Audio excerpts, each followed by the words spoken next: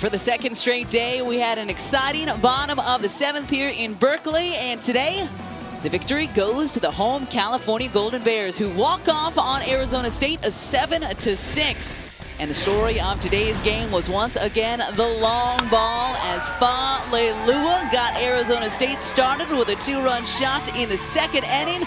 Oh, but we were just getting started here in Berkeley as Taylor Koenig, stepping into the starting lineup for the Bears, decided to go deep as well. That cut into Arizona State's lead, but then in the 4th, young woman who had a big day yesterday, 2 home runs yesterday, Jen Soria, this time going to the left field bleachers for her 3rd home run in 2 games. Oh, but we weren't done. In the 6th, Kobe Pettis, who had a home run yesterday with her 2nd of this series.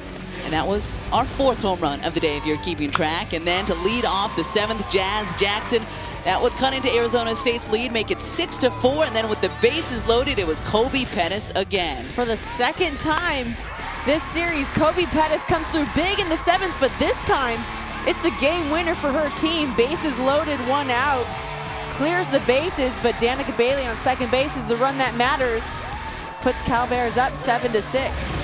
And the Bears will walk off for the 2nd time this season. Walked off on Notre Dame earlier in the year. Walk off to even this series against Arizona State today. So 7-6 the final. Stephanie Trzynski, who was the 3rd California pitcher to step into the circle, gets the win. Kobe Pettis and the Bears psyched. A rubber game coming up tomorrow afternoon right here on the Pac-12 Network.